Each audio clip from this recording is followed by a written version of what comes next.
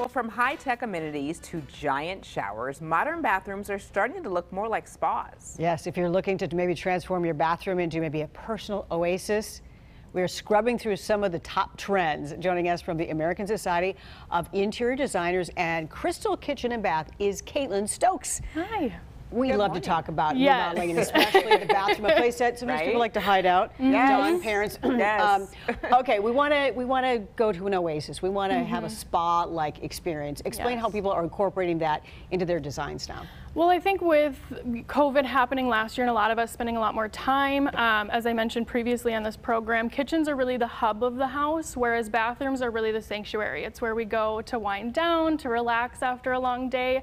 So we're seeing clients who are adding amenities like heated floors, or even steam showers are becoming a lot more popular these days, and you can add aromatherapy and chromotherapy to those to really elevate them. But we're really seeing clients going towards a more organic color palette, to utilizing more stained woods versus painted, and utilizing porcelain floors that look like natural stone too. Yeah. Oh, okay. I think the heated floors are going under the list of things I regretted not doing in my basement bathroom. We hear that quite often. I wish I would do that. Right, because the floor is so cold when you get out. Yes. Yeah. Okay, that's a genius idea. So when I picture a tub that's standalone, I picture those old movies back in the day, but it sounds like these standalone tubs are actually coming back in style now? They are, and I'm a big tub person too. My big thing at the end of the day is going home and pouring my glass of wine and my candles and my book. But we're seeing those freestanding tubs really becoming more of an artistic piece in your home, in your bathroom specifically, and just adding a focal point to that space, and just again being, you know, a nice area to relax in. It just screams, I want to, take a bath. And I'm there. I am so there. Seriously. Yes. Okay, let's talk showers now. And they are still pretty standard, but things are actually trending larger when it comes to our showers. Yes. So on the flip side of those tubs, what we're seeing is we're seeing clients who are actually taking their tubs out, or their tub shower combos out, and expanding their shower areas. So we're seeing them adding built-in benches, multiple shower heads, so rain heads and handheld showers and things like that, just to create a nice large shower for you.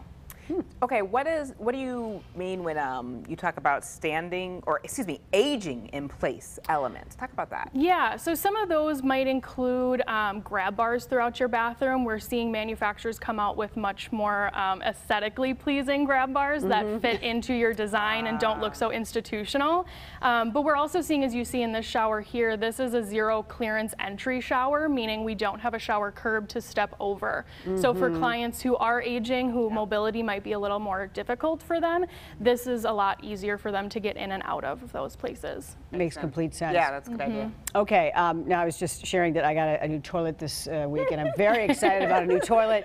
And it wasn't a smart toilet. That's the first thing you asked me. Is it a smart tech? Is it a smart toilet? Is it a smart toilet? I'm like, no, I didn't go for that as much as I wanted to, but this is very popular now. This is. So we're seeing smart toilets really being kind of on that forefront of the technology trend in bathrooms. So they are integrated with a bidet seat that features a heated seat, which is amazing for everyone. But they offer bidet features. They have a built-in heater. They have a remote that you can program for each individual.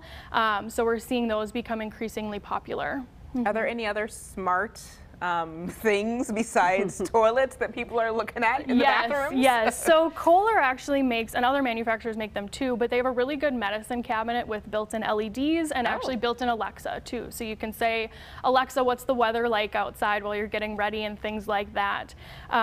So there's also things that you can program. You can set your shower up for each individual and have those programmed per each individual and things like that. So we're seeing technology becoming more prevalent in bathroom spaces. Right. In the bathroom, amazing. Well, next weekend you have the Remodelers Showcase, and what will people be seeing? Do you have a highlight in there that you think people really need to see? I think it's in Edina. It's house number 2 on the Remodelers Showcase tour, and it's just a really expansive, large, beautiful kitchen that we did. The biggest thing is a large 81-inch vent hood that is really the star of that kitchen space. So definitely come by. A vent hood. You're excited about a vent hood? Yes. All right. Okay. Yeah, so come by, talk to some of our designers, and Yeah, hang out. So my question is, I think I'm the only person in the world that doesn't have a double sink in the bathroom. And so is that trend like here to stay? And are people like, no, we need our own separate sinks? We see it both ways. Do you? If you have the room for them, yes, we see clients doing the separate sinks. But if you don't have the space, most clients just do a larger sink, and that accommodates both people. They should get a smart cleaner when there's only one sink. So when the hairs that come off the beard dip on the sink, something will just clean it. Just work it out, Don. I'm working it out right here. Get it out. Just get it out. Well, I only have one sink, but I kind of have my own bathroom. Sort of. Same. My daughter does seem to be taking it over there too. Kaitlyn Stokes, a pleasure meeting you. Yes, pleasure meeting you as well. Yes, I love talking remodeling. Thank you. For more ideas, follow Kaitlyn on Instagram at Kaitlyn Stokes.